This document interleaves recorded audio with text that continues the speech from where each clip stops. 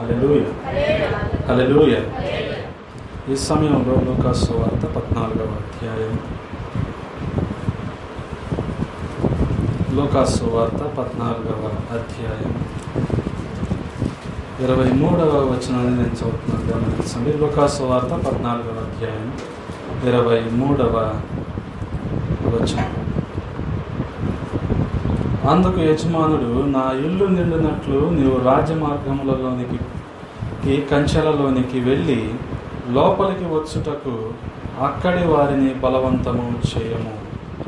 ప్రార్థన. పరిశుద్ధుడా, ప్రేమగల తండ్రి, ఉదయకాల సమయంలో మా సంఘమును మీరు ప్రేమించి మీ ఉచితమైన కృపచేతను మీరు దర్శించి ప్రభా మరొక నూతన మాసాన్ని మా జీవితాలు అనుగ్రహించారు. మీకు వందనాలు ప్రభా. ఈ ఆదివారపు ఆరాధన మీ చేతులకు అప్పగించుకుంటున్నాం. ఈ కొద్ది మాటను ధ్యానించుండగా ప్రభా మీరు మాతో మాట్లాడండి. మీ మాటల కొరకు మేము ఎదురు చూస్తున్నాం ప్రభా. మీరు మాట్లాడితే మా జీవితాలు కట్టుబడి చేయగలరు ప్రభా. మా ప్రియ జీవితాలు కట్టుబడిలాగిన ప్రభా మీరే సహాయం చేయమని బచనలాడుకుంటున్నాం.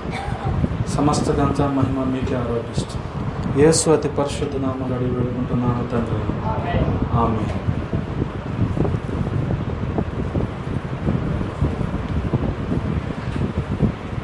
అదేవిధంగా యోనా గ్రంథము 1వ అధ్యాయము మొదటి 3 వచనాలను చదువుతున్నాను, గమనించండి. యోనా గ్రంథము 1వ అధ్యాయము మొదటి 3 వచనాలు. యెహోవా వాక్కు అమిత్తయి కుమారుడైన యోనాకు ప్రత్యక్షమై ఇలాగ సెలవిచ్చాను. నినెవే పట్టణస్థుల దోషము నా దృష్టికి ఘోరమాయన గనుక నీవు లేచి నినెవే మహాపట్టణమునకు పోయి దానికి దుర్గతి కలుగునని ప్రకటింపుము. అయితే యెహోవా సన్నిధిలో నుండి తర్షీషు పట్టణమునకు పారిపోవాలని యోనా యొప్పేకు పోయి తర్షీషునకు పోవు ఒక ఓడను చూచి ప్రయాణమునకు కేవు ఇచ్చి యెహోవా సన్నిధిలో నిలువక ఓడ వారితో కూడి తర్షీషునకు పోవటకు ఓడ ఎక్కెను.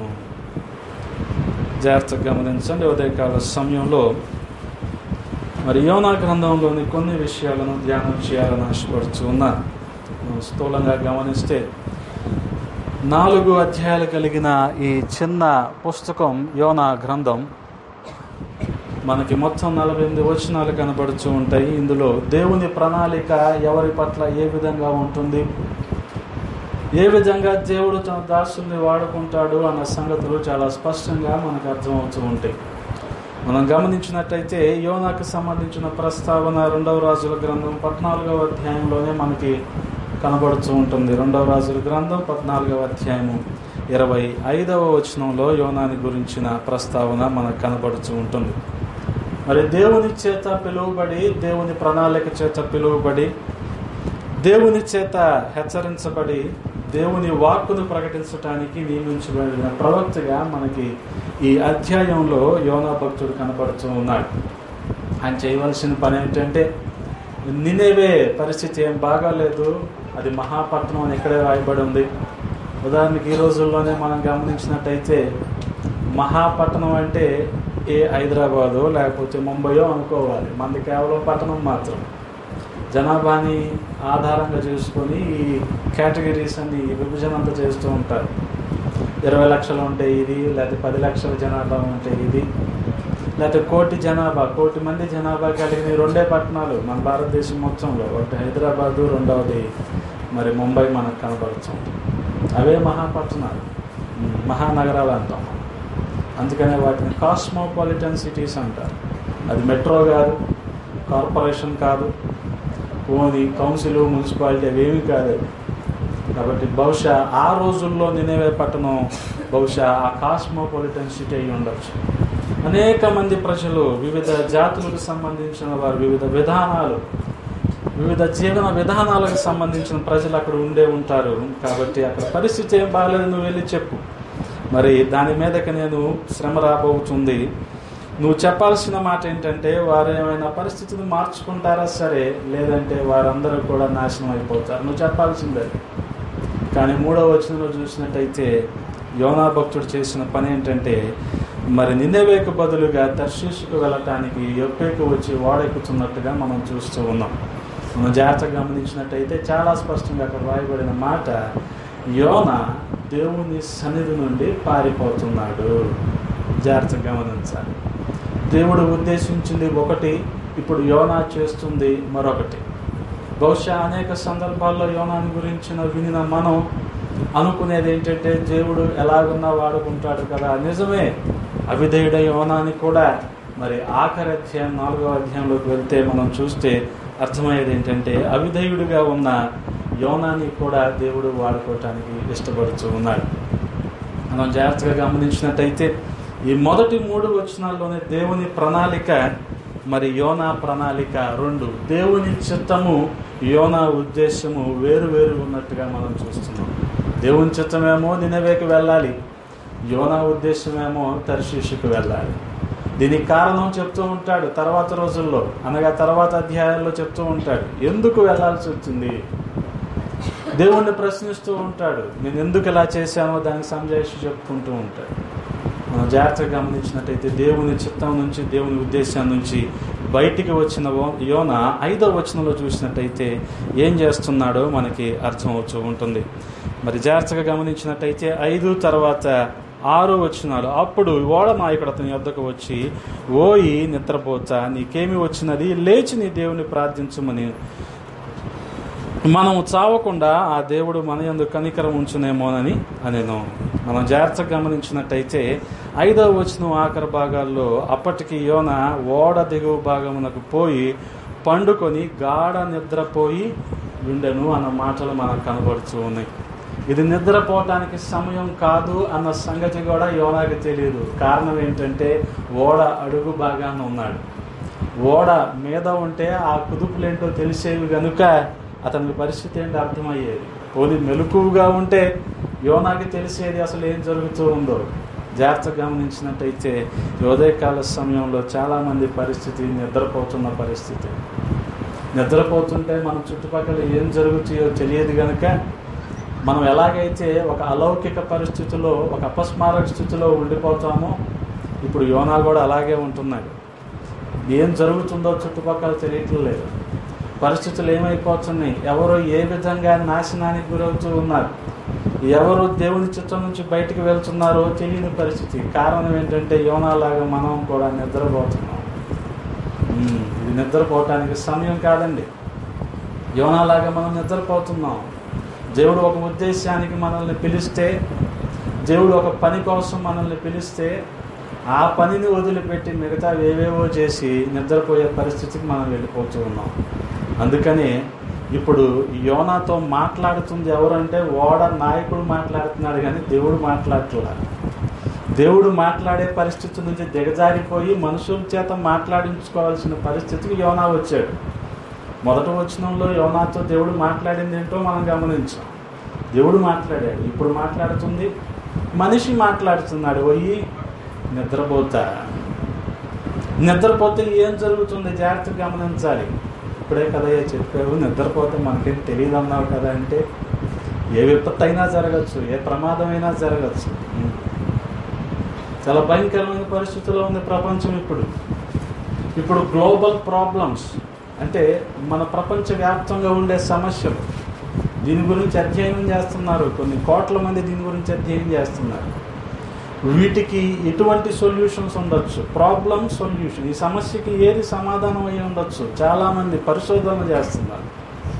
అందుకని కొన్ని ధనిక దేశాలు హ్యాపీనెస్ ఇండెక్స్ గురించి పరిశోధనలు చేస్తున్నారు.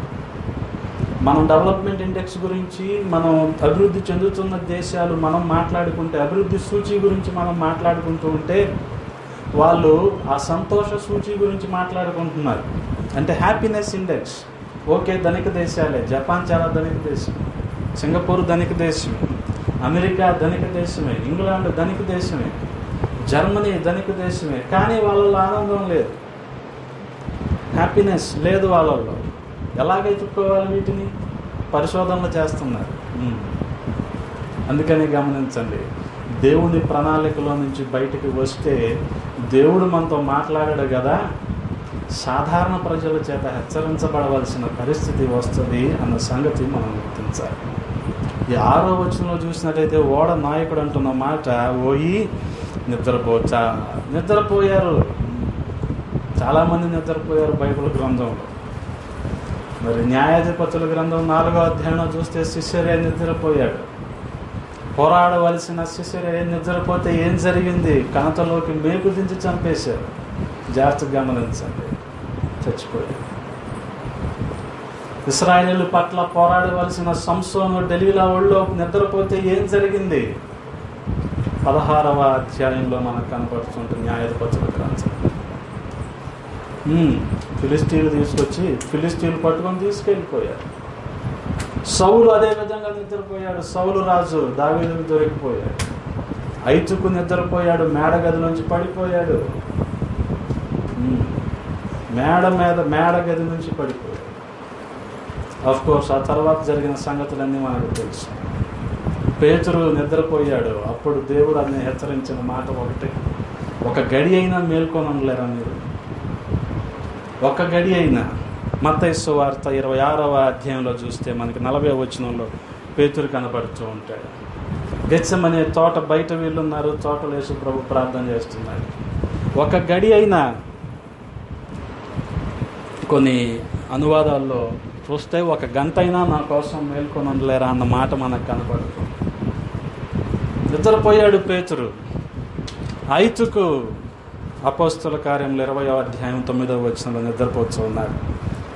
సంసోను న్యాయాధిపతుల గ్రంథం 16వ అధ్యాయం 20వ వచనంలో నిద్రపోతూ ఉన్నాడు. నిద్రపోతే ఏం జరిగిందో మనం ఈ అందరి జీవితాల్లో చూస్తూ ఉన్నాం. ఐతుకు మేడగది మీద నుంచి పడిపోయాడు. అటువంటి ఉన్నతమైన స్థానంలోంచి దిగజారిపోయాడు. ఇప్పుడు నిద్రపోతున్న యోనా కూడా ఎటువంటి పరిస్థితికి వచ్చాడో గమనించండి.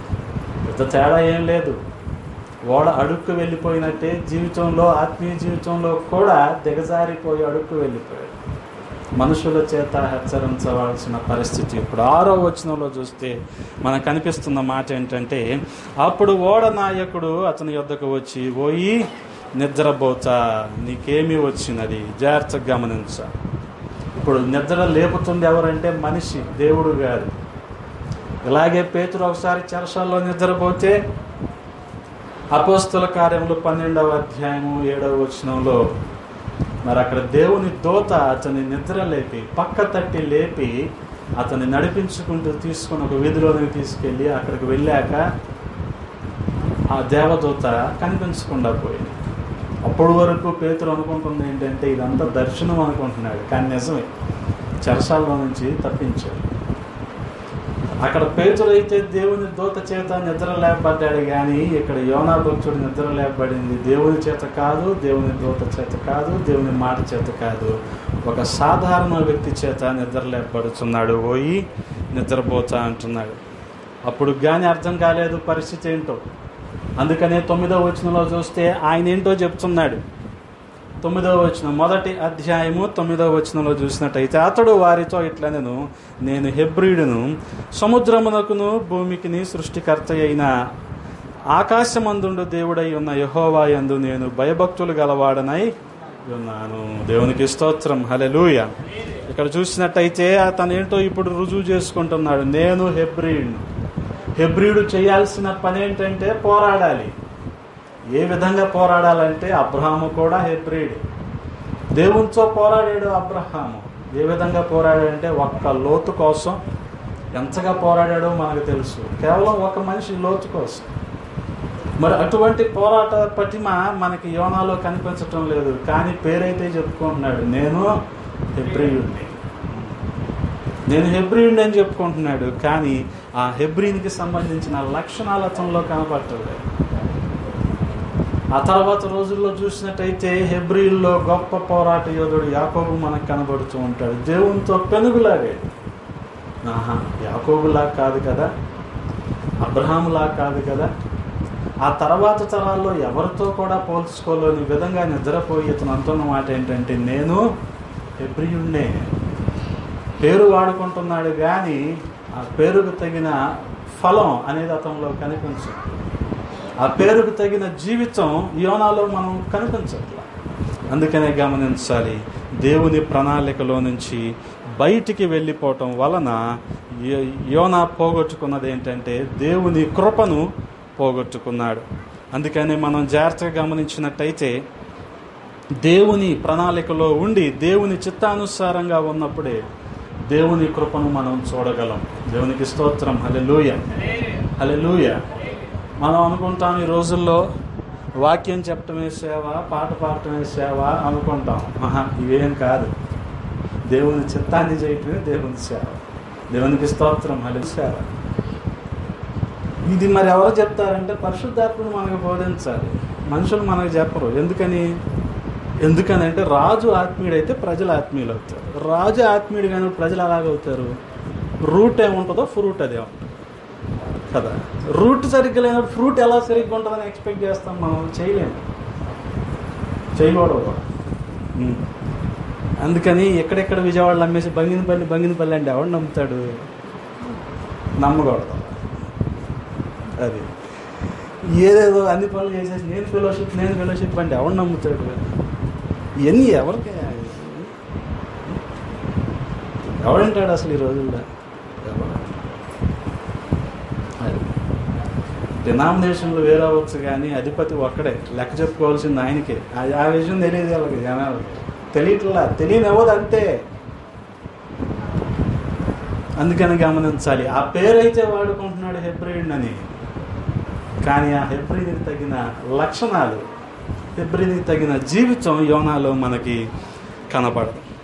అందుకని మనం జాగ్రత్తగా గమనించినట్టయితే 12వ వచనంలో యోనా చెప్తున్న మాట ఏంటంటే 12వ వచనం, మొదటి అధ్యాయము 12వ వచనం, నన్ను బట్టియే ఈ గొప్ప తుఫాను మీ మీదకు వచ్చినని నాకు తెలిసి ఉన్నది. నన్ను ఎత్తి సముద్రములో పడవేయడి, అప్పుడు సముద్రము మీ మీదకి రాకుండా నెమ్మలించునని అతడు వారితో చెప్పాను. జాగ్రత్తగా గమనించండి. ఇందాక అనుకున్నాం కదా మనం, గ్లోబల్ ప్రాబ్లమ్స్ చాలా ఉన్నాయి.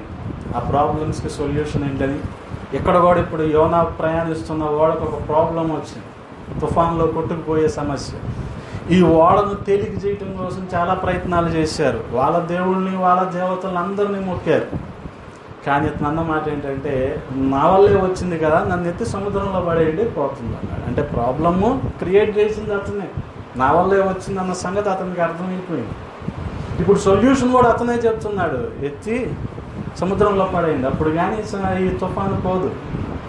గమనించాలి. ఆ వివేచన, ఆ వివేకం అయితే యోనాలో మనకు కనబడుతున్నాయి. కానీ దేవుని పిలుపుకి లోబడాలి, దేవుని పిలుపుకి విధేయత చూపించాలి అన్న విధానం మాత్రం మనకు కనిపించట్లా.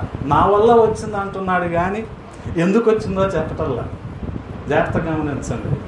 నేను చేయకూడని పని ఒకటి చేశాను, నినేవేకి వెళ్ళమంటే తర్షీషుకి వచ్చాను, అందుకనేది వచ్చింది అని ఒప్పుకోవట్లా. ఎందుకు ఒప్పుకుంటాడు? ఒప్పుకుంటే పరుగు బతుకు. ఒప్పుకోవట్లా. ఈ రోజున విశ్వాసుల పరిస్థితి, అనేక మంది పరిస్థితి అదే ఉంది. అమ్మో చెప్తే చాలా తప్పు కాదు, చెప్పొద్దు, అక్కడ నుంచి పాలిష్ చేసి మేకప్ వేసి పైన కొట్టేద్దాం, అయిపోయింది. ఇదే జరిగేది అదే. అందుకని 12వ వచనంలో ఆయన అంటున్న మాట ఏంటంటే, నా వల్లే వచ్చింది కనుక నన్ను ఎత్తి సముద్రంలో పడేయండి. అందుకని యోనా జాగ్రత్తగా గమనించినట్టయితే ఆ తర్వాత వచనాల్లో యోనాకి దేవుడు గొప్ప మత్స్యాన్ని సిద్ధం చేశాడు. అంటే ఆ మత్స్యం మింగేలాగా మొదటి అధ్యాయం 17వ వచనంలో గొప్ప మత్స్యం ఒకటి యోనాను మింగవలనని యెహోవా నియమించి ఉండగా యోనా 3 దినములు ఆ మత్స్యం యొక్క కడుపులో ఉంటాడు. జాగ్రత్తగా గమనించాలి. ఓడ అడుగు భాగానికి వెళ్ళి నిద్రపోతున్నప్పుడు పశ్చాత్తాపడుంటే ఈ రోజున సముద్రంలోకి వెళ్ళి ఆ చేప కడుపులో 3 రోజులు ఉండాల్సిన అవసరం ఉండేది కదా. మరి అక్కడ పశ్చాత్తాపడలేదు కదా. ఇప్పుడు ప్రార్థన చేయటం మొదలెట్టాడు. 2వ అధ్యాయం 3 దినములు ఆ మత్స్యం యొక్క కడుపులో ఉండెను. అప్పుడు ఏ విధంగా ప్రార్థన చేస్తున్నాడో 2వ అధ్యాయం 2వ వచనం నుంచి మనకి అనేకమైన విషయాలు కనబడుతూ ఉంటాయి. మనం జాగ్రత్తగా గమనించినట్టయితే మొదటి అధ్యాయం 17వ వచనంలో ఆ గొప్ప మత్స్యము మరి దేవుని మాట విన్నట్టుగా మనకు కనబడుతూ ఉంటుంది. అలాగే ఎలియాజరు ప్రార్థన చేస్తున్నప్పుడు ఒంటెలు కూడా అతనితో పాటు మోకరించి ప్రార్థన చేసినట్టుగా అక్కడ మనకు కనబడుతూ ఉంటుంది. దానియేలు భక్తుడు మరి చెరసాల్లో ఉన్నప్పుడు సింహాల బోనులో ఆ సింహాలు కూడా దానియేలుతో కలిసి మోకరించినట్టుగా మనకు కనబడుతూ ఉంటుంది. ఆయన సృష్టించిన ప్రతిదీ ఆయన మాట వింటుంది, కానీ ఆయన పోలికలో ఆయన స్వరూపంలో సృష్టించబడిన మానవుడు ఆయన మాట వింటలేదు. ఇది మనం గమనించాలి. ఒంటులేమో మోకరిస్తున్నాయి, సింహాలు మోకరించి ప్రార్థన చేస్తున్నాయి. ఈ మత్స్యం ఎక్కడ మింగమంటే అక్కడ మింగుతుంది, తీసుకెళ్ళి ఎక్కడ కక్కమంటే అక్కడ కక్కుతుంది. బాగానే ఉంది. మరి ఆ మహామత్స్యం కడుపులో 3 రోజులు ఉండమంటే దానికి ఎంత ఇబ్బందిగా ఉందో. అది కూడా దేవుని మాట వింటుంది. కానీ దేవుని పోలికలో దేవుని స్వరూపంలో చేయబడిన మానవుడు దేవుని మాటను వింటలేదు. జాగ్రత్తగా గమనించాలి, దేవుని మాటను వింటలేదు. అందుకని మనం జాగ్రత్తగా గమనిస్తే మానవ ప్రయత్నాలు అనేకమైనవి చేస్తూ ఉంటాం, కానీ దేవుని చిత్తమో అదే దేవుడు జరిగించాలని ఆశపడుతూ ఉన్నాడు. దానివల్ల దేవునికి మహిమ, మనిషికి ఘనత. దేవునికి స్తోత్రం. హల్లెలూయా, హల్లెలూయా. కానీ యోనా భక్తుడు అనుకుంది అది కాదు. తర్షీషుకు వెళ్ళిపోదాం, ఇక్కడేముంది. అందుకని యెహోవా సన్నిధి నుండి పారిపోయినన్న మాట మనకు కనబడుతూ ఉంటుంది. 1వ అధ్యాయము మరి 2వ వచనంలో మనకు ఆ మాట కనబడుతూ ఉంటుంది. అందుకనే మనం జాగ్రత్తగా గమనించినట్టయితే ఓడ అడుగు భాగాన ప్రార్థన చేయలేదు గనుక ఇప్పుడు మత్స్యము ఆ చేప కడుపులో 3 రోజులు ప్రార్థన చేస్తున్నట్టుగా యోనా మనకి కనబడుతూ ఉన్నాడు. దేవునికి స్తోత్రం. హల్లెలూయా, హల్లెలూయా. అప్పుడు వరకు దేవునితో ఒక సంబంధాన్ని పోగొట్టుకున్న యోనా దేవునితో మాట్లాడబడి దేవుని చేత ఒక పని అప్పగించబడిన యోనా ఇక దేవుడు మాట్లాడలేదు. 1వ అధ్యాయంలో మాట్లాడలేదు, 2వ అధ్యాయంలో కూడా మాట్లాడలేదు. 3వ అధ్యాయం 1వ వచనంలో దేవుడు మరలా యోనాతో మాట్లాడటం మొదలుపెట్టాడు. మనం జాగ్రత్తగా గమనించినట్టయితే అంతటా యెహోవా వాక్కు 2వ మారు యోనాకు ప్రత్యక్షమై సెలవిచ్చినదేమనగా, నీవు లేచి నినెవే మహాపురమునకు పోయి నేను మీకు తెలియజేయ సమాచారము దానికి ప్రకటన చేయము. దేవునికి స్తోత్రం. హల్లెలూయా. ఇక్కడ దేవుడు యోనాతో మరొక్క మారు మాట్లాడుతున్నట్టుగా మనం చూస్తూ ఉన్నాం. మనం జాగ్రత్తగా గమనించినట్టయితే ఈ మాటకు యోనా అయితే విధేయత చూపించాడు. కారణం ఆ 3 రోజుల పశ్చాత్తాప ప్రార్థన కావచ్చు. ఈ పశ్చాత్తాప ప్రార్థన దేవునితో ఎంత దగ్గర చేస్తుందో యోనా జీవితాన్ని చూస్తే మనకు అర్థమవుతూ ఉంటుంది. బహుశా యోనాకి ఇప్పుడు ఏ డిస్ట్రాక్షన్స్ లేవు, ఏ డీవియేషన్స్ లేవు, ఎవరు డిస్టర్బ్ చేసేవాళ్ళు కూడా లేరు. 3 రోజులు ఏకాంత ప్రార్థన అనుకుందాం. బహుశా ఆ 3 రోజులు ఏకాంత ప్రార్థన దేవునితో ఎంత దగ్గర చేసిందో మరొకసారి దేవుడు యోనాతో మాట్లాడటం మొదలుపెట్టాడు. మరొకసారి ఆ పనిని ఇవ్వటం మొదలుపెట్టాడు. నువ్వు వెళ్ళి నినేవేకి నేను చెప్పింది ప్రకటించు. ప్రవక్త చేయాల్సింది అదే. నువ్వేనా నన్ను ఒక క్వశ్చన్ అడిగావు, నువ్వేనా? ఇద్దరు ఒకేలాగా ఉంటారా? నాకు కన్ఫ్యూజన్. కార్తీక్ 2 నిమిషాలు నేను కథ చెప్తున్నా.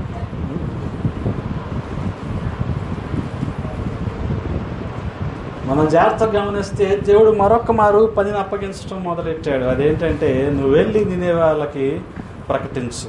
ప్రవక్త చేయవలసింది కూడా అదే. దేవుని ఆజ్ఞానుసారం నడుచుకోవటం, దేవుని చెప్పాల్సిన మాటను వారికి ప్రకటించటం. దేవునికి స్తోత్రం. హల్లెలూయా, హల్లెలూయా. మనం జాగ్రత్తగా గమనించినట్టయితే 3వ అధ్యాయము 3వ వచనంలో దేవుడి ఆజ్ఞకు ఏ విధంగా మరి యోనా లోబడుతున్నాడో మనకు కనబడుతుంటుంది. కాబట్టి యోనా లేచి యెహోవా సెలవిచ్చిన ఆజ్ఞ ప్రకారము నినేవే పట్టణమునకు పోయెను. నినేవే పట్టణము దేవుని దృష్టికి గొప్పదై 3 దినములు ప్రయాణమంత పరిమాణము గల పట్టణము.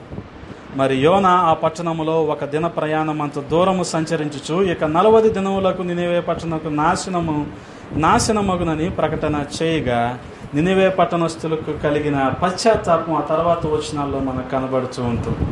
మనం జాగ్రత్తగా గమనించినట్టయితే ఆఖరిగా ఈ 4వ అధ్యాయంలో నినేవే జనాభా మనకి ప్రస్తావించబడుతుంది. ఆ రోజుల్లోనే 120,000 అనగా 120,000 జనాభా. ఎన్ని రోజులు ప్రయాణం చేయొచ్చు అంటే నినేవే పట్టణం ఎంత పెద్దదంటే 3 రోజులు ప్రయాణం చేయొచ్చు. జాగ్రత్తగా గమనించండి. 3 రోజులు ప్రయాణం చేయొచ్చు. జనాభా 120,000 మంది మన మాటల్లో చెప్పుకోవాలంటే. కానీ యోనా ప్రయాణం చేసింది, యోనా సంచరించింది 1 రోజే, ప్రకటించింది 1 రోజే. జాగ్రత్తగా గమనించాలి. మొదటి రోజు ఒక 40,000 మందికి, రెండవ రోజు మరో 40,000 మందికి, ఆ తర్వాత మూడో రోజు 40,000 మందికి చేయొచ్చు కదా. ఆహా, ఆ దేవుని చేత గద్దించబడిన తరువాత దేవుని ప్రవక్త ఎంత బలంగా పనిచేస్తున్నాడో మనకు అర్థమవుతూ ఉంటుంది. ఆయనే పనిచేశాడు, ఆయన ఒక్కడే పనిచేశాడు, ఒక్కడే ప్రకటించాడు. 40 రోజుల్లో నినివే నాశనం అయిపోతుంది. కాబట్టి మీరు సరిదిద్దుకోవాలి. ఇంక తప్పలేదు. ఇంక మీకు తప్పదు, మీరు మాత్రం మారాల్సిందే. ఇది ఆయన చేసిన ప్రకటన. కాబట్టి రాజు మొదలుకొని పేదవారి వరకు ప్రతి ఒక్కరు కూడా, రాజు కూడా సింహాసనం దిగిపోయాడు, గోనిపట్ట చుట్టుకున్నాడు, బూడిద పోసుకున్నాడు, పశువులు కూడా మేతమయ్యలేదు, నీళ్లు కూడా తాగలేదు. ఆ విధంగా వాళ్ళందరూ పశ్చాత్తాపడటం వలన, అనగా 3 రోజుల్లో చేయాల్సిన పని యోన 1 రోజులో చేయటం వలన ఎంత గొప్ప కార్యం అక్కడ జరిగిందో మనకి అర్థమవుతూ ఉంటుంది. 120,000 మంది మారు మనసు పొంది దేవునితో తిరిగినట్టుగా మనం చూస్తూ ఉన్నాం. కారణం ఏంటంటే, దేవుడు ఎవరినైతే ఎన్నుకుంటాడో ఆయన ప్రణాళిక అనుసారంగా, ఆయన చిత్తానుసారంగా వ్యక్తి నడిచినప్పుడు ఖచ్చితంగా దేవుడు ఆ వ్యక్తి చేసే ప్రతి పనిని దీవించడానికి సిద్ధంగా ఉంటాడు. దేవునికి స్తోత్రం. హల్లెలూయా, హల్లెలూయా. మనం జాగ్రత్తగా గమనించినట్టయితే, ఒకరు చేయాలి అని ఇదేదో ఒకరి చేత ఇన్స్ట్రక్షన్ తీసుకోనో లేకపోతే ఒకరి చేత గద్దించబడో ఈ రోజున మరి చెయ్యాలి అంటే జనాలకు నచ్చదు. రకరకాల ఉద్దేశాలతో లేకపోతే ప్రీ ఆక్యుపైడ్ మైండ్స్తో మనం ఈ రోజున ఉండిపోవటం వలన, ఒక ధోరణిలో ఒక భావనలో ఆలోచించడం వలన మనకి ఇవన్నీ కూడా విధేయత సాధ్యం కాని పరిస్థితి అయిపోతుంది. దేవుని మాటకి విధేయత చూపించలేని పరిస్థితి, దేవుని దాసునికి విధేయత చూపించలేని పరిస్థితి, వాక్యానికి విధేయత చూపించలేని పరిస్థితి. అందుకనే గమనించాలి. వెళ్ళిపోతే కాబట్టి జాగ్రత్తగా గమనించండి. 3 రోజుల్లో చేయాల్సిన పని 1 రోజులో చేసాడు. కారణం ఏంటి? బాధ్యత ఫీల్ అయ్యాడు, ఆ బాధ్యత వహించాడు కనుకనే ఇవన్నీ చేయగలిగాడు. లేకపోతే చేయగలిగేవాడు కాదు. నేను లెక్కలు వేసినట్టు మొదటి రోజు 40,000, రెండో రోజు ఇంకో 40,000, మూడో రోజు ఇంకో 40,000 అంటే అది ఎప్పుడుకి? కానీ మొదటి రోజే 40,000 మందికి ప్రకటించాడు అనుకుందాం. ఈ 40,000 వలన ఎంతమంది మారుంటారు? 80,000 మంది ఖచ్చితంగా మారారని మనకు అర్థం అవుతూ ఉంటుంది. ఎందుకనంటే ఆయన సంచరించింది 1 రోజే, ఆయన తిరిగి ప్రకటించింది 1 రోజే. అందుకని జాగ్రత్తగా గమనించాలి. ఇంకా అయిపోయింది అనుకున్నాడు పరిస్థితి, చాలే అనుకున్నాడు. అందుకనే అవిధేయత అనేది యోనాలో మొదటి నుంచి కనపడుతున్న విషయమే.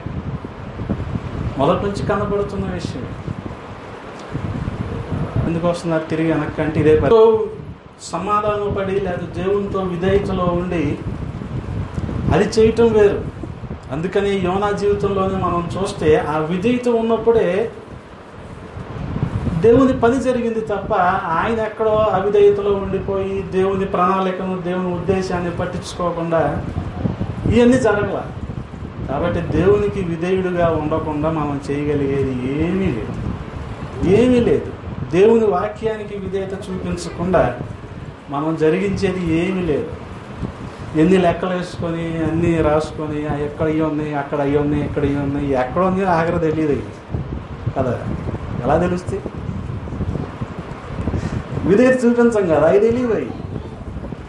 విధేయత ఉండదు కదా, దాని ఫలాన్ని అనుభవించలేము. అది కనపడతానే ఉంటుంది, దాని ఫలాన్ని అనుభవించలేము.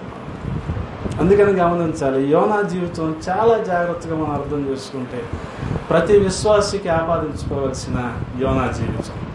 ఆ విధేయత కావచ్చు, దేవునితో తనకున్న దేవుని ప్రణాళికలో తనకున్న దర్శనం కావచ్చు, ఇవన్నీ కూడా మనం చాలా ఖచ్చితంగా నేర్చుకోవాల్సిన విషయాలుగా మనకు కనబడుతూ ఉన్నాయి.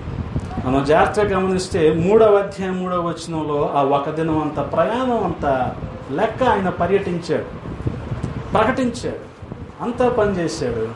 కానీ 120,000 మంది రక్షించబడినట్టుగా మనం చూస్తూ ఉన్నాం. ఎవరిని పెట్టుకోవాలా? అసిస్టెంట్ని పెట్టుకోవాలా?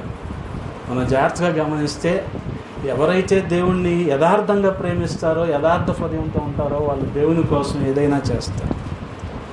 అందుకని నీకు ఒక్కగానొక్క కుమారుడైన ఇస్సాకు నాకు బలిగా అర్పించంటే కట్టెలు చీల్చింది సేవకులు కాదు, 318 మంది పనులు ఉన్నారు అబ్రహాముకి, వాళ్ళు కాదు పనిచేసింది. అబ్రహామే లేచాడు, అబ్రహామే గంత కట్టాడు, అబ్రహామే కట్టెలు చీల్చాడు. కారణం ఏంటంటే దేవుణ్ణి ప్రేమించిన విధానం. దేవుణ్ణి ప్రేమించిన విధానం. మెలెత్తులో ఒకసారి వెళ్తూ పౌలు భక్తుడు ఓడ బద్దలైపోయింది. 276 మంది ప్రయాణికులు ఉన్నారు. వాళ్ళందరూ కూడా ఒక ఒడ్డుకు వచ్చారు. అప్పుడు పౌలే, వీళ్ళందరూ ఉన్నారు, వాళ్ళందరూ నాకు సేవ చేస్తారులే, పరిచర్య చేస్తారులే అనుకోలే. ఆయనే వెళ్ళి పొల్లలేరి జాగ్రత్తగా వాళ్ళకి చలి కాసుకోవటానికి కష్టపడ్డాడు. మరి 276 మంది ఉన్నారు కదా ఓడలో. ఇంకొక భయంకరమైన ఉదాహరణ ఏంటంటే యేసు ప్రభు శిష్యుడు కాళ్ళు కడిగాడు. అది ఎవరు ప్రేమిస్తారో వాళ్ళు దేవుని పని చేస్తారు, ఏదైనా చేస్తారు, ఎంతవరకైనా సహిస్తారు, ఏదైనా చేస్తారు. అందుకని జాగ్రత్తగా గమనించాలి. దేవుణ్ణి ప్రేమించకపోతే ఇవన్నీ సాధ్యం కావు. అందుకని అనేక సందర్భాల్లో మనం అనుకుంటూ ఉంటాం, దేవుని పోలికలో చేయబడిన మనిషి ఎందుకు ఈ విధంగా అయిపోతున్నాడని గత వారం కూడా మనం ధ్యానం చేసుకున్నాం. ఎందుకు అవిధేయత అనేది మనిషి జీవితంలో వచ్చేస్తూ ఉంటుంది, ఎందుకు మాట వినకపోవటం, దేవుని మాటకు విధేయత చూపించకపోవటం అనేది వచ్చేస్తుంది అనుకుంటే, మన అనేక సందర్భాల్లో చాలా కారణాలు మనకి కనబడుతూ ఉంటాయి. మనం జాగ్రత్తగా గమనిస్తే యోనా జీవితంలో కూడా ఆయన చెప్పింది ఏంటంటే, దేవుడు ఏం ప్రకటించమన్నాడో ప్రకటించాడు, కానీ ఎలా ప్రకటించాడు, లేకపోతే ఏ విధంగా దేవుడు అతన్ని ఒక దర్శనం కలిగి ఉన్నాడన్న విషయాలు నినివే ప్రజలకు ఏం చెప్పాల. నేను దేవుడు వెళ్ళమంటే వెళ్ళకుండా, నినివే రాకుండా తర్షీషు వెళ్ళాను. నేను తర్షీషు వెళ్ళటం వల్ల అక్కడ ఒక తుఫాన్ వచ్చింది. దానివల్ల దేవుడు రెండోసారి నన్ను మళ్ళీ పట్టుకొని చేప కడుపులో పెట్టి తీసుకొచ్చి నినివే దగ్గర పడేశాడు. ఈ విషయం చెప్పుంటే, జాగ్రత్తగా గమనించాలి, ఈ విషయం చెప్పుంటే ఇంకెంత త్వరగా ఉద్యోగం వచ్చేదో నినివే ప్రాంతంలో నేను అనుకుంటూ ఉంటాను. కారణం ఏంటంటే నినివే పట్ల దేవుడు ఎంత ప్రేమను కలిగి ఉన్నాడని వాళ్ళకి అర్థమయ్యేది. నినివే వాళ్ళకి ఈయన సాధారణంగా పరిచర్య చేస్తేనే, ప్రకటిస్తేనే ఇంత ఇదిగా ఉద్యోగం వస్తే నినివే పట్టణంలో దేవుడు వారిని ఎంతగా ప్రేమిస్తున్నాడో గ్రహించగలిగితే వారికి ఇంకెంత ఉద్యోగం వచ్చేది. అందుకనే గమనించండి, తర్వాత రోజుల్లో చూస్తే, తర్వాత అధ్యాయాల్లో చూస్తే, మరి యోన దేవునితో మరి ప్రశ్నించేవాడిగా, దేవుడికి ఎదురు చెప్తున్నట్టుగా మనకు కనబడుతూ ఉంటుంది. మనం జాగ్రత్తగా గమనించినట్టయితే పౌలు భక్తుడు తనకున్న ఇదినంతా, అంటే తనకున్న పరిచర్య మొత్తాన్ని కూడా మనం జాగ్రత్తగా గమనిస్తే ఏ విధంగా అయితే కష్టపడ్డాడో యోనా కూడా ఆ విధంగా కష్టపడి ఉంటే నినివే కాదు, ఆ ఖండం మొత్తాన్ని కూడా దేవుడు యోనాకు అప్పచెప్పేవాడు. దేవునికి స్తోత్రం. హల్లెలూయా, హల్లెలూయా. అందుకని నినివే పట్టణం పరిస్థితిని బట్టి దేవుడు ఎంతగా బాధపడుతున్నాడో మొదటి వచనం నుంచి మనకు అర్థమవుతూనే ఉంది. కానీ ఆ విషయం యోనా మాత్రం సరిగ్గా అర్థం చేసుకున్నట్టు మనకు కనిపించదు.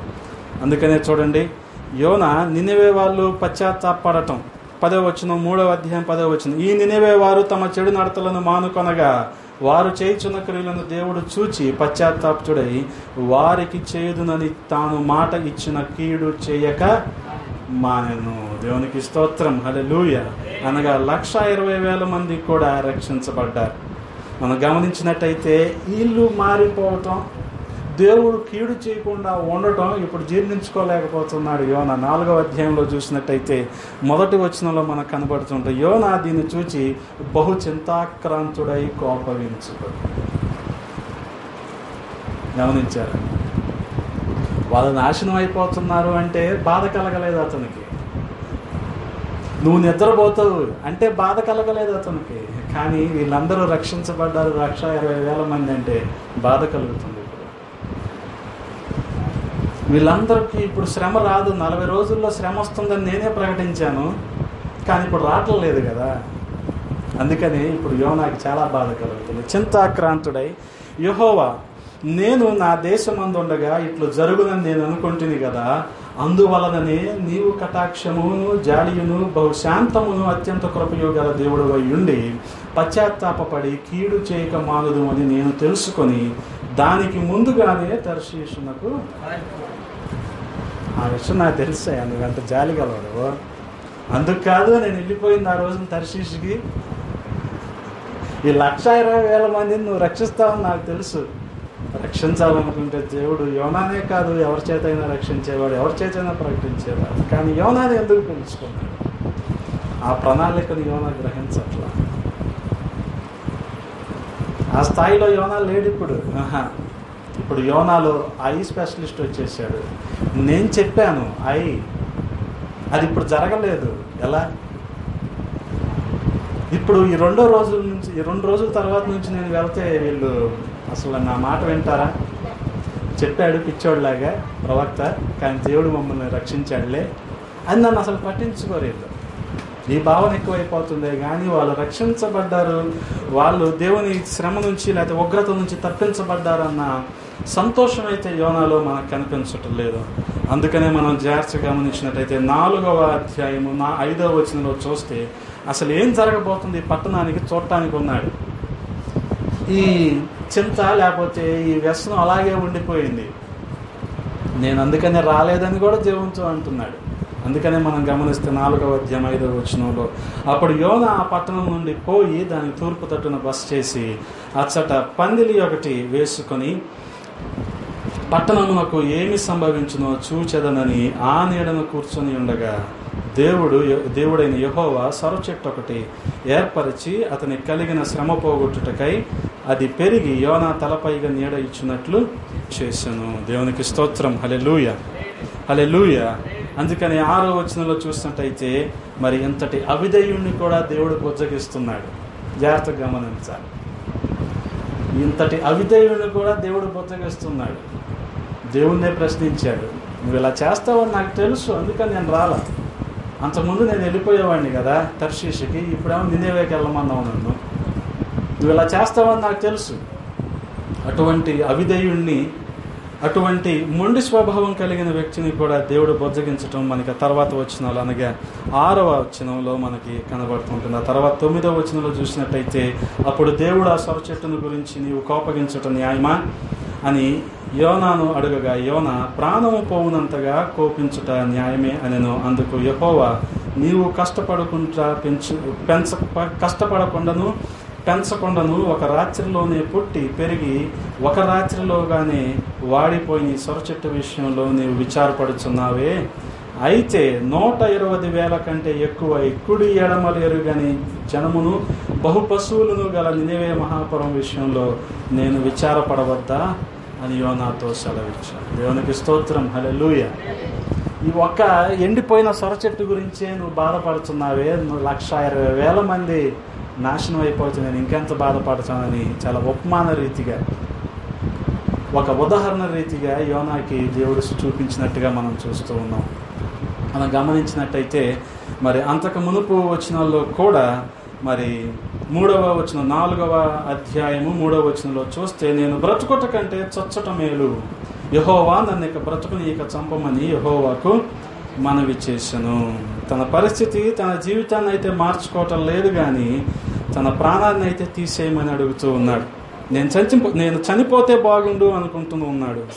అందుకని జాగ్రత్తగా మనం గమనించినట్టయితే యోనాలో ఏమాత్రం కూడా మరి నినివే పట్ల బాధ్యత మనకు కనిపించదు. ఆ రోజున 120,000 మంది మరి మారు మనసు పొందినప్పటికీ, వారందరూ కూడా రక్షించబడినప్పటికీ యోనా చేసిన పని ఏమాత్రం కూడా ఫలించలేదు అనటానికి ఆ తరువాత నహూము గ్రంథంలోనే మనకు కనిపిస్తూ ఉంటుంది. నహూము గ్రంథము 3వ అధ్యాయంలో చూస్తే మరి నినివేకి సంబంధించిన ప్రస్తావన మనకు కనబడుతూ ఉంటుంది. నరహత్య చేసిన పట్టణమా నీకు శ్రమ, అది ఎడతెగక ఎరపట్టుకొనొచ్చు మోసముతోనూ బలాత్కారముతోనూ నిండి ఉన్నది. 7వ వచనం 3వ అధ్యాయం 7వ వచనం చూసినట్టయితే, అప్పుడు నిన్ను చూచు వారందరూ నీ యొద్ద నుండి పారిపోయి నినివే పాడైపోయాను, దాని కొరకు అంగలార్చు వారెవరు, నిన్ను ఓదార్చు వారిని ఎక్కడ నుండి పిలుచుకొని వచ్చదము అందరూ. పని అయితే చేశాడు, 1,20,000 మంది అయితే రక్షించబడ్డారు. కానీ ఆ తరువాత ఆ కన్సిస్టెన్సీ, ఆ నిలకడ అనేది నినివే పట్టణంలో మనం చూడం. కారణం ఏంటంటే వాళ్ళని రక్షించాడు, వాళ్ళని ఉజ్జీవింపజేశాడు, కానీ వాళ్ళని దేవుల్లో ఎదిగేలాగా యోనా భక్తుడైతే నినివేలో ఉండి ప్రయత్నించాలి. అందుకనే పందిరేసుకొని చూడటం మొదలుపెట్టాడు. అంటే బాధ్యత లేని వ్యక్తిగా యోనా మనకి కనబడుతున్నాడు. మనం జాగ్రత్తగా గమనిస్తే ఒక వ్యక్తి చేసిన సేవ తర్వాత రోజుల్లో ఎందుకు కొనసాగించబడటం లేదంటే బాధ్యత లేని వాళ్ళని తయారు చేయటం వల్ల. అటువంటి వారిని గమనించండి. యోనా తర్వాత దాన్ని ఫాలోఅప్ చేసే వాళ్ళు ఎవరు లేకపోవటం వలన ఆ తర్వాత రోజుల్లో కొన్ని సంవత్సరాలకి ఆ ఉద్యోగం చల్లారిపోయింది. మళ్ళీ నినేవే బ్యాక్ టు బిహేవియర్. అందుకని నినేవే నరహత్య చేయించిన పట్టణమా, నీ గురించి ఎవరు అంగలారుస్తారు? పౌలు తయారు చేశాడండి, తీతును తయారు చేశాడు, గాయిని తయారు చేశాడు, ఎఫ్రాతును తయారు చేశాడు. మనం ఎవరు తయారు చేస్తున్నాం? ఎవరు తయారు చేస్తున్నాం? మనలాంటి వాళ్ళనే తయారు చేస్తున్నాం. మనకంటే తక్కువ స్థాయి వాళ్ళని తయారు చేస్తున్నామా, మనకంటే ఎక్కువ స్థాయి వాళ్ళని తయారు చేస్తున్నాం? జాగ్రత్తగా గమనించాలి. శిష్యులు తయారు చేశాడండి యేసు ప్రభు. ఆ 12 మంది దేవుని కంటే గొప్ప కార్యాలు చేయగలిగారు. పౌలు తయారు చేశాడు, తీతును, గాయిని, వీళ్ళందరూ తయారు చేశాడు. కోర్స్ పౌలుతో విభేదించి వెళ్ళిపోయిన వాళ్ళు అనేక మంది ఉన్నారు. బర్నబా ఉన్నాడు, చాలా మంది ఉన్నారు. విభేదించడం, విస్తరించడం కోసం అనుకుందాం కాసేపు. కొన్ని బర్నబా చేసింది ఏంటి? అందుకని ఆ తర్వాత రోజుల్లో యోనాకి ఎవరు కూడా యోనా ఫాలోఅప్ చేయలేదు. ఆ తర్వాత రోజుల్లో నినివే గురించి పట్టించుకున్న వాళ్ళు కూడా లేరు. కాబట్టి 1,20,000 మంది ఒక్క రోజులో రక్షించబడితే ఆ తర్వాత దాని పరిస్థితి ఎలా ఉందంటే మరొకసారి నరహత్య చేసే పట్టణంగానే మనకు కనబడుతుంటుంది. నరహత్య చేసిన పట్టణమా నీకు శ్రమ. నహూము గ్రంథంలో మరి చూసినట్టయితే నినివే పాడైపోయనే. జాగ్రత్తగా గమనించండి. బాధ్యత వహిద్దాం. సేవ పట్ల బాధ్యత వహిద్దాం. పరిచర్య పట్ల బాధ్యత కలిగి ఉందాం. ఎవరు అడిగితేనే మనం చేద్దాం. ఎవరో మనల్ని బొజ్జగిస్తేనే, దువ్వితేనే మనం పలానా పని చేద్దాం కాదు. చేద్దాం. ప్రేరేపణ కలిగినంతసేపు చేస్తూనే ఉంటాం. దేవుని మాటకు, దేవుని సేవకులకు విధేయత చూపిస్తూనే ఉన్నాం. ఆ విధంగా మనం ప్రభు పరిచర్యలో ముందుకు వెళ్ళవలసిన వారమై ఉన్నాం. కారణం ఏంటంటే నా ఇల్లు నిండినట్లుగా యజమానుడు అంటున్నాడు. మనం చదువుకున్న మూలవాక్యం లోకాసు వార్త 14వ అధ్యాయం 23వ వచనం. నా ఇల్లు నిండినట్లుగా మీరు వెళ్ళండి, వెళ్ళి తీసుకొని రండి జనాలు, ప్రకటించండి జనాలకి. వాళ్ళు రావాలి నా ఇంటికి, నా ఇల్లు, నా మందిరం రావాలి. చదివితే నా ఇల్లు నిండినట్లుగా వెళ్ళండి, తీసుకొని రండి వాళ్ళందరినీ. రాజనగరంలోకి వెళ్ళండి, సొంత వీధుల్లోకి వెళ్ళండి, పిలవండి వాళ్ళందరినీ. కారణం ఏంటి? నా ఇల్లు నిండాలి. బాధ్యత కలిగి ఉందాం. చిన్న ప్రార్థన చేసుకుందాం విన్న వాక్యాన్ని బట్టి.